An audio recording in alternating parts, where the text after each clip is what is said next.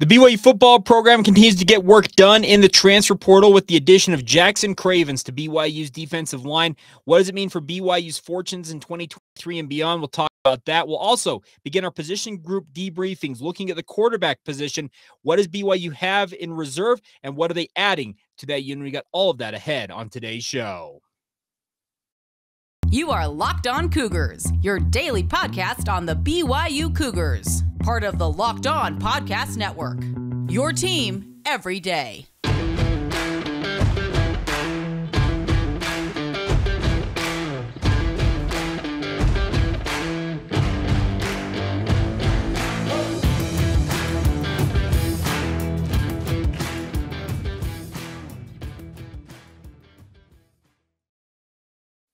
What's up, everybody? I'm Jake Hatch, your host here on Locked On Cougars, your resident BYU insider. Thank you for making Locked On Cougars your first listen of the day. Always appreciate you guys checking out the show. Very proud to be part of the Locked On Podcast Network, where, of course, the motto is your team every day. And as such, we are your only daily podcast focused on the BYU Cougars. Thank you once again for checking out the show. Our goal here is simply stated is to make you guys the smartest BYU fans in the room. Let's dive right in on today's show and talk about a new addition via the transfer portal for the BYU football program. That being former Timpview star Jackson Cravens, announcing he's going to spend his final season of eligibility with the BYU football program. Now, if that name sounds familiar to some of you, not surprising. As mentioned, he was a star at Timpview High School just up the street from BYU, had family connections. I believe his mother is related to the Whittingham family or is a member of the Whittingham clan, and that obviously lent itself to his being far more interested in the University of Utah. Spent a short stint at Utah after committing there to his uncle, I believe, Kyle Whittingham, and then ultimately transferring to Boise State, where he spent the past 4 seasons suiting up for the Broncos. And in 4 seasons, he's put together a pretty good overall stat sheet, albeit not spectacular. That's the biggest thing. Is in 4 seasons, 73 total tackles, 4.5 sacks, and 1 pass breakup. But his job for Boise State and just in general as a defensive tackle / nose tackle is to occupy other guys, to allow the other players on a defense to go and make plays. And that's the one thing I like about this addition for BYU is they continue to get work done in the portal, addressing problem areas for this football program. Think about it. Jaren Hall at the gaping hole. They add Keaton Slovis. Now, you might wonder, okay, what is Keaton Slovis going to offer to BYU? Well, only time will tell. But defensive line, how bad was BYU's defensive line this past year? They had their moments, sure. They were very few and far between, and that's where BYU is very much focused on fixing things. Jackson Cravens, if you go by the Pro Football Focus numbers, would have been BYU's top-rated interior defensive lineman this season. He was very, very solid, if not spectacular is probably the wrong term, but he wasn't necessarily a star for the Broncos. But there's a reason why this guy was a starting caliber defensive lineman, and he would have been BYU's best defensive lineman in 2022.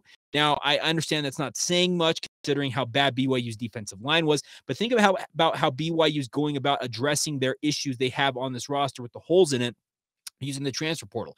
You add Jackson Cravens to shore up the interior of BYU's defensive line. The other bugaboo for BYU's defensive line has been their pass rush. Sure, Tyler Batty and other guys like John Nelson are solid players, but have they really consistently been able to rush the passer? No, frankly, they have not. And that may be in large part due to the scheme and what they're being asked to do as defensive linemen. But you add Isaiah Bagna from Boise State in addition to Jackson Cravens, that immediately, and I mean immediately, upgrades BYU's defensive front. I consider both of them to be day one starters for BYU in 2023. I think they will be taking snaps the very first game against Sam Houston State, probably as starters for BYU, and they immediately make BYU's defensive line that much better. Now, like I mentioned, the defensive line was so far down that really there's only one way to go, and that's up. So the hope is that they can bring a lot of pressure off the edge in the case of Bagna, and then obviously hold up against the run and just make life miserable for opposing offensive linemen if you're Jackson Cravens. Obviously, guys like John Nelson and Tyler Batty having some of the pressure lifted off their shoulders should be able to have a little more output. I think guys like Nisa Mahe, Caden Haas, et cetera, on the interior of BYU's defensive line should be benefited from this as well. And the other guy to keep an eye on, he's not a transfer, but a guy that's coming into the BYU football program as a gray shirt, Brooks Miley. I'm very much looking forward to seeing him finally suiting up for the Cougars. Very highly thought of defensive lineman out of St. George and Pineview High School. In his high school days, served a mission for the Church of Jesus Christ of Latter-day Saints, and that was returned to join the BYU football program. And the expectation is he'll be fully healed from a shoulder injury that kept him out this past fall.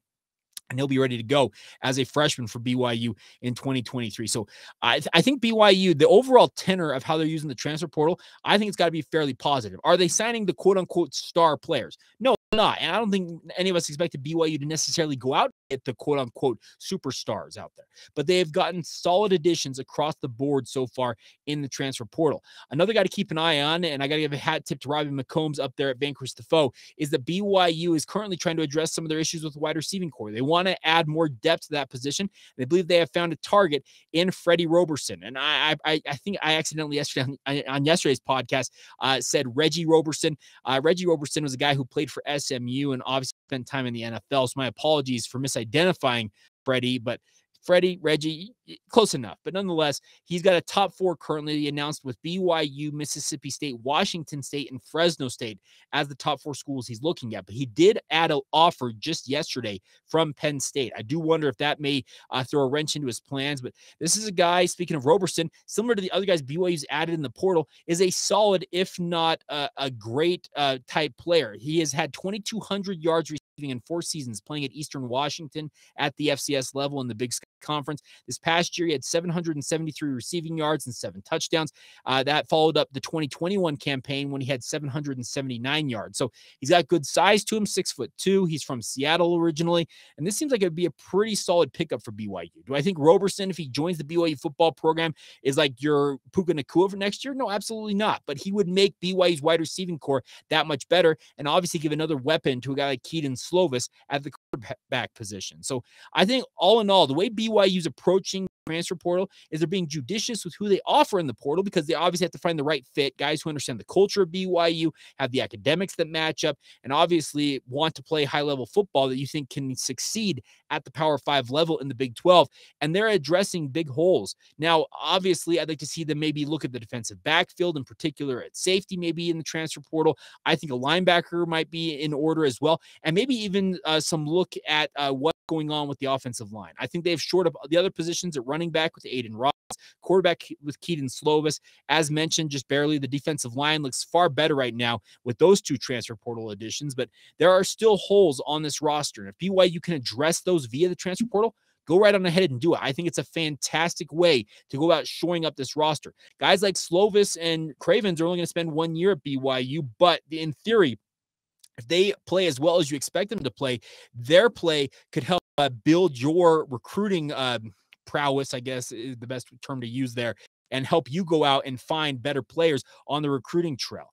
Now, we're going to talk about BYU's quarterback room in just a minute. We do what we call our position debriefings after each season here on the podcast. Go position group by position group, evaluate how each player in that room did, and obviously give some thoughts on that. We'll get to that in a moment because I think it relates to what we're talking about here.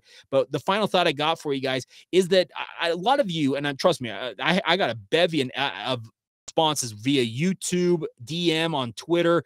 Some of you reached out via Instagram, a myriad of different ways you reached out when BYU was very slow out of the gate when it came to the transfer portal.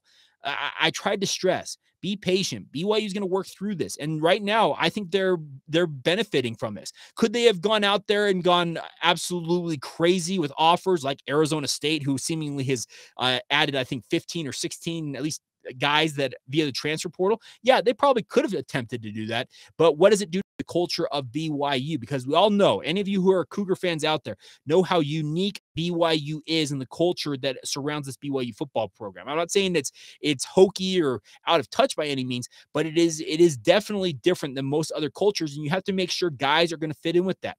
I think Keaton Slovis, a guy who's from Arizona, understands what LDS culture is all about. Jackson Cravens played right up the street from BYU. This guy understands BYU to a T.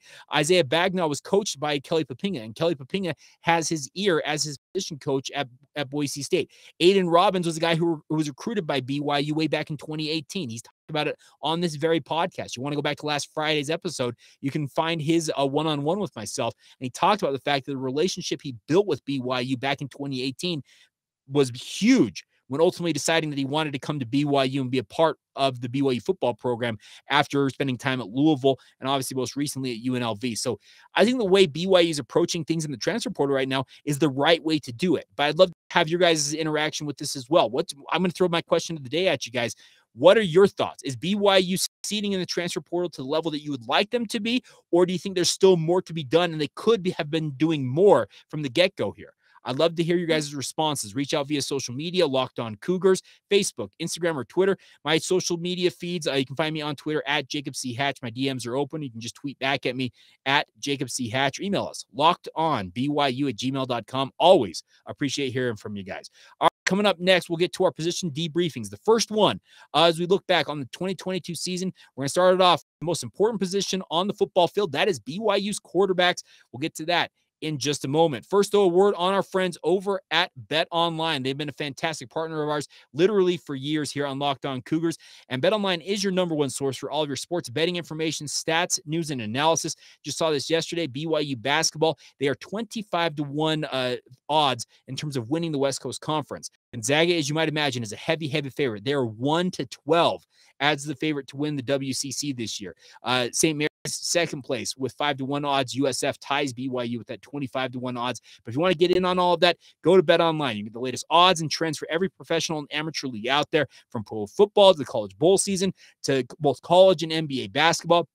They've got you covered, top to bottom. They got it all at BetOnline. If you love sports podcasts as well, you can even find those on BetOnline as well. They are the fastest and the easiest way to get your betting information. So head to the website today or use your mobile device to learn more now. That's BetOnline, where the game starts. Thank you once again for joining us here on Locked On Cougars. I want to encourage you guys to make sure you check out the Locked On Sports Today podcast. It covers the biggest stories around the sports world in 25 minutes or less, included our instant reactions, game recaps, and Locked On's take of the day. That's Locked On Sports Today, available on YouTube and wherever you get your podcasts.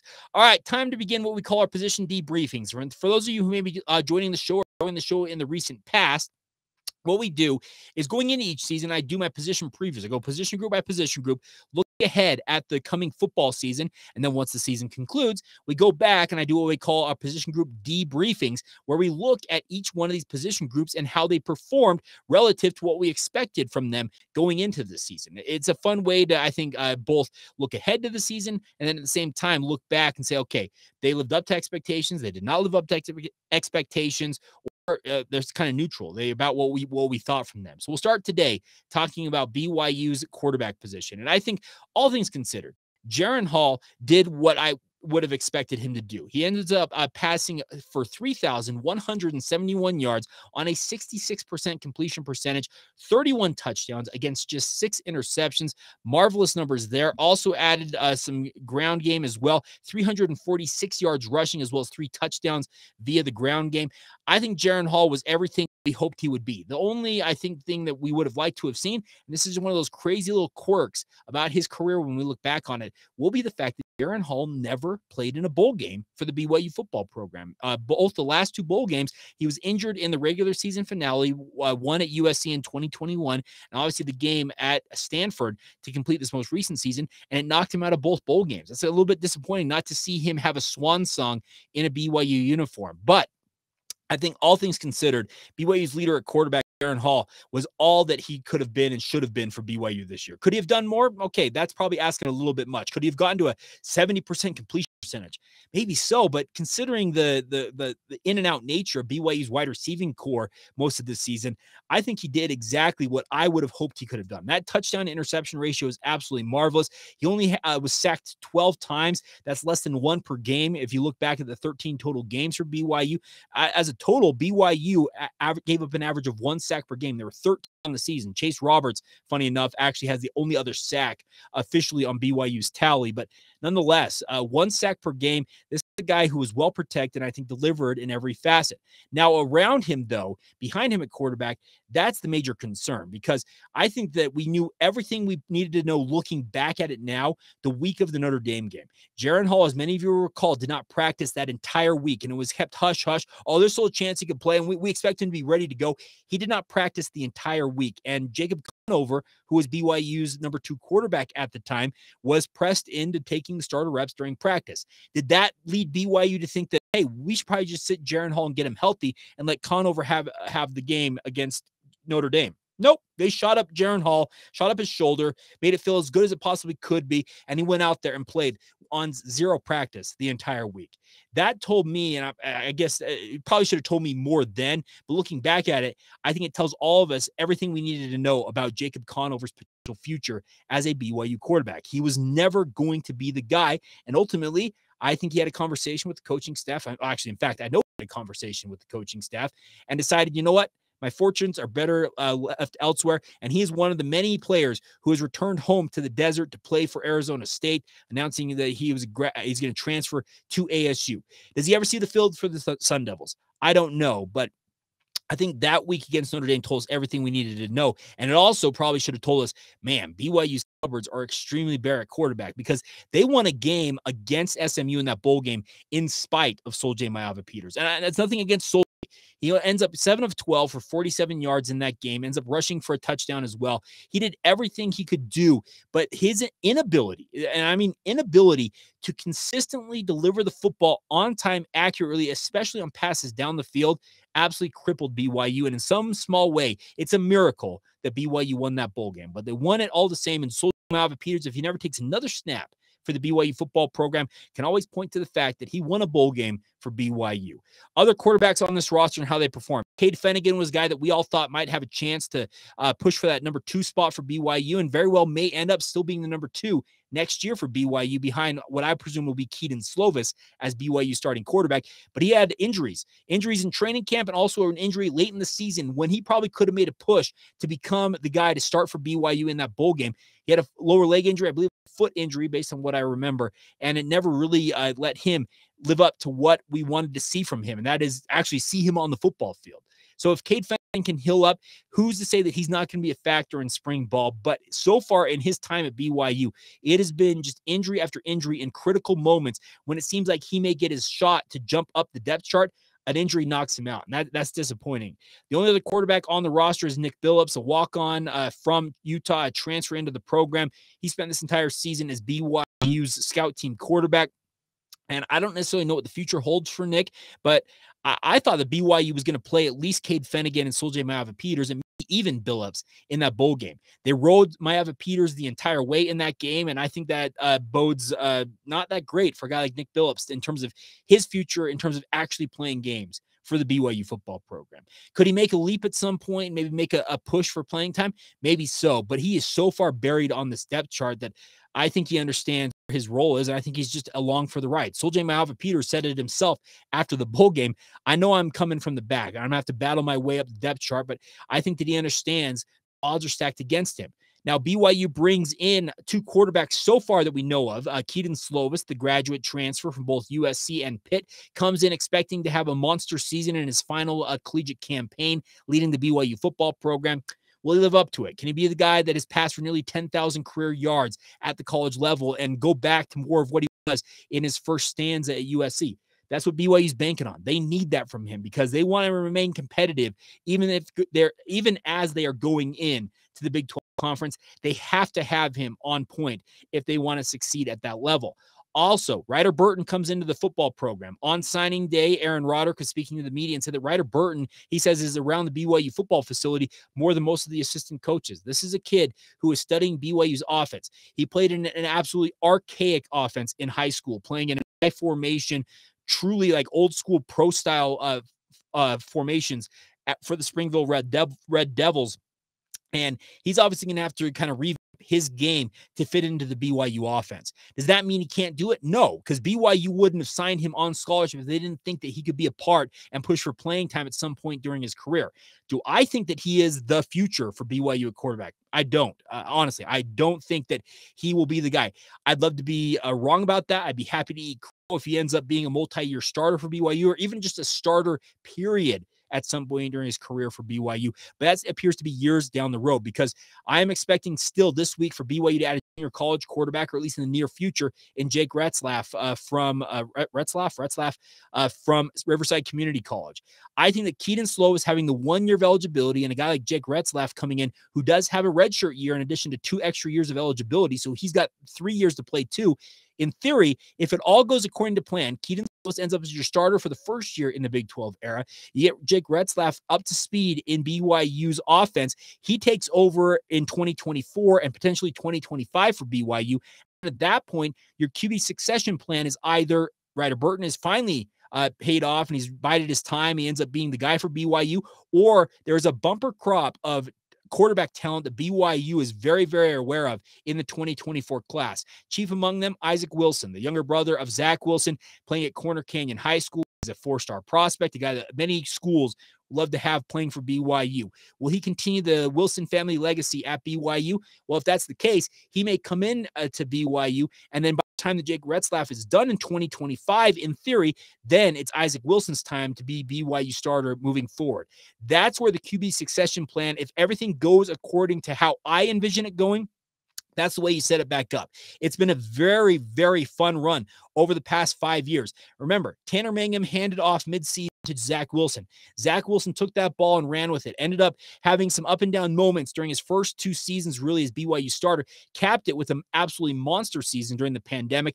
And say what you will about his NFL career to this point, but Zach was absolutely marvelous in his final season in a BYU uniform. And then that ball gets passed immediately to Jaren Hall, and he barely misses a beat. It's been a phenomenal run over the past 4 to 5 seasons for quarterbacks at BYU, and now they're using the transfer portal to set up the future. And obviously that run was going to end at some point. Whether Jaren Hall came back for another season and made it 6 straight seasons of stellar quarterback play, great. But you still have to make plans for the future. And I think the way BYU is setting things up, if it goes like I mentioned, Keaton Slovis, Jake Retzlaff, and then whoever it might ends up being, Ryder Burton, Isaac Wilson, or insert other quarterback name out there. There's the kid from Oregon that ended up leaving the Oregon game early due to the insensitive remarks from Oregon's crowd. What's his name? Man, it's going to me. I'm going to remember that name as soon as I finish recording this podcast. But there is a bevy of different quarterbacks out there for BYU to recruit. They also have Helaman Kasuga, a guy that's playing for Timpview High School as a starter for them in their run to a state title this year at the 5A level in Utah. He's just a 9th grader. He's a 2026 class. Like, you're looking at the next decade potentially of BYU's quarterbacks lining up if everything goes according to plan and these guys live up to their expectations. That's the fun part as you project ahead for BYU. If it all goes according to plan, BYU could be set up for the foreseeable future in the Big 12. They obviously will need stellar quarterback play. That's one of the key differentiators, I feel like, in the Big 12 is if you have elite quarterback play, you are going to be competitive no matter what in that league. If you have subpar or average quarterback play, well, guess what? You're a subpar or average team. Quarterbacks drive this league. Offense drives that league. And BYU needs to make sure that they nail their quarterback position for the foreseeable future. And at least right now on paper, they have done just that. All right.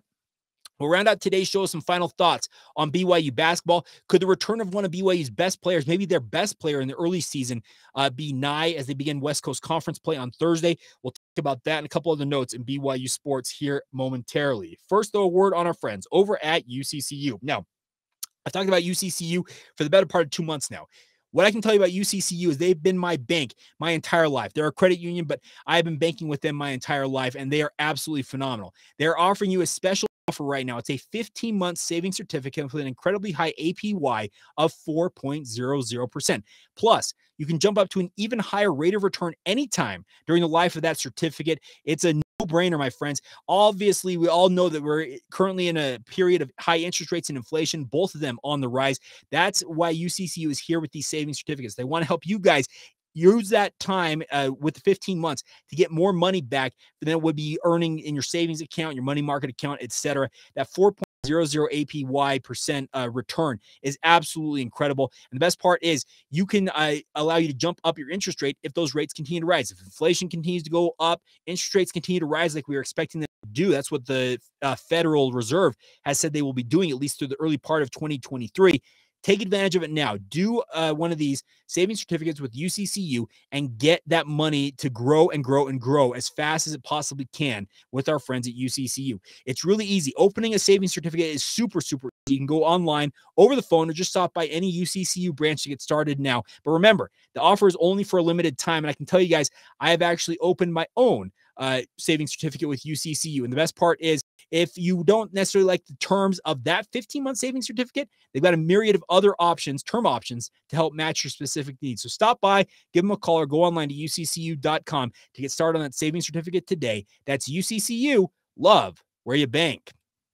Thank you once again for making Locked On Cougars your first of the day.